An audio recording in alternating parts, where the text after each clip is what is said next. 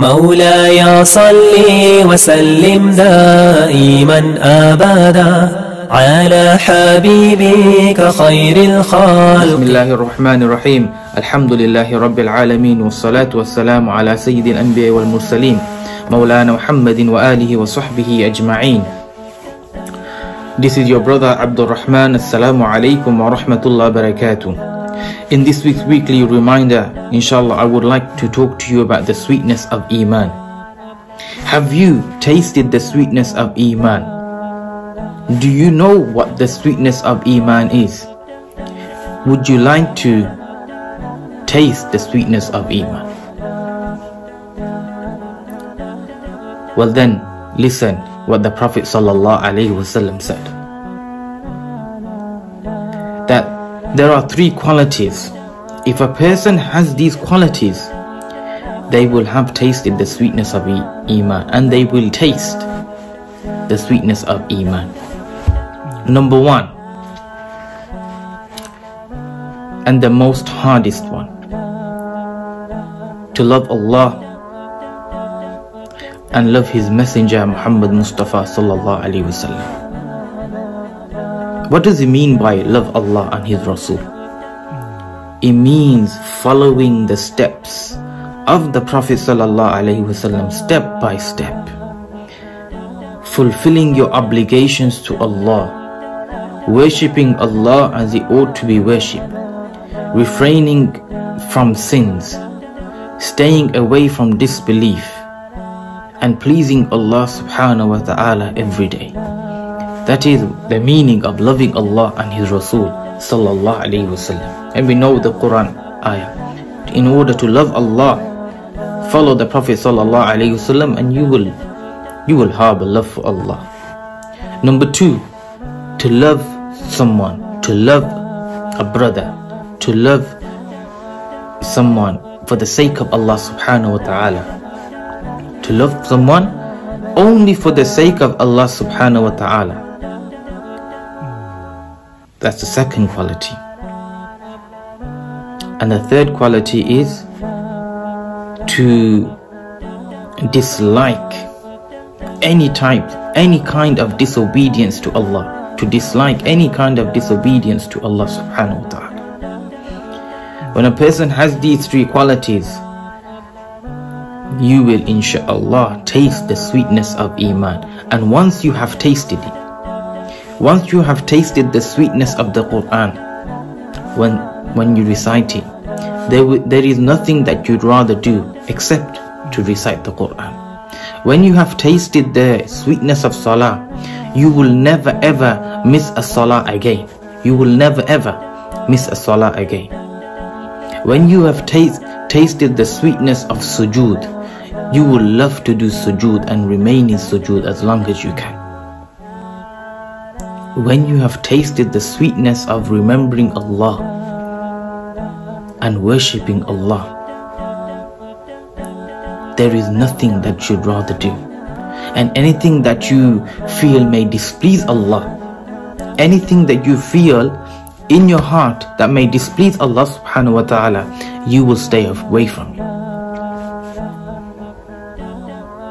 Allah subhanahu wa ta'ala will give special shade, to the people who only loved Allah subhanahu wa ta'ala for everything.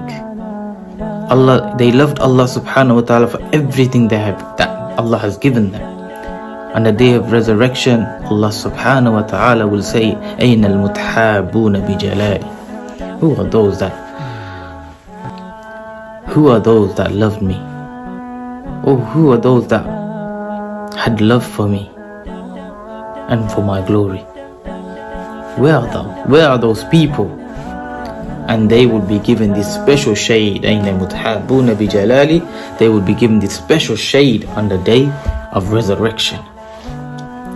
Numerous hadiths are mention this fact. So much so that the shuhada will start to envy these people. Subhanallah. Subhanallah.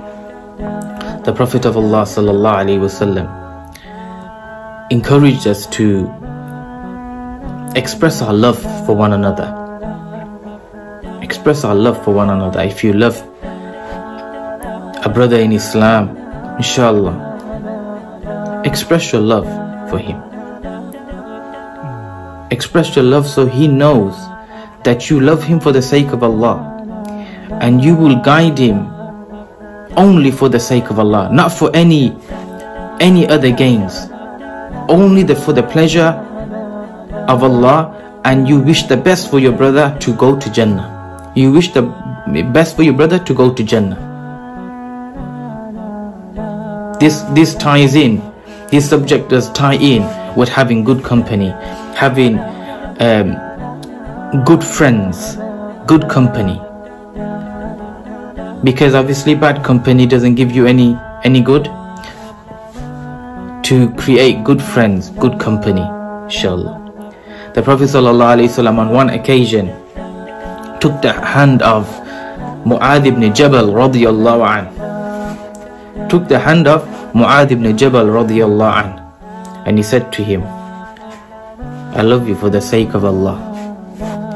And he gave him a piece of advice that after every fard salah, obligatory prayer, then you should read this dua: Allahumma a'inna ala dhikrika wa shukrika wa husni ibadatik. Oh Allah, give me the ability to remember you. Give me the ability to also show gratitude to you. And give me the ability to do the most perfect worship. May Allah subhanahu wa ta'ala give us the ability to understand the love of Allah subhanahu wa ta'ala, the love for His Prophet sallallahu alaihi wasallam. And inshallah, by this love, it increases our Imaan, increases our connection with Allah, and through it is a means of salvation for us in the hereafter. وآخر دعوانا أن الحمد لله رب العالمين. السلام عليكم ورحمة الله وبركاته.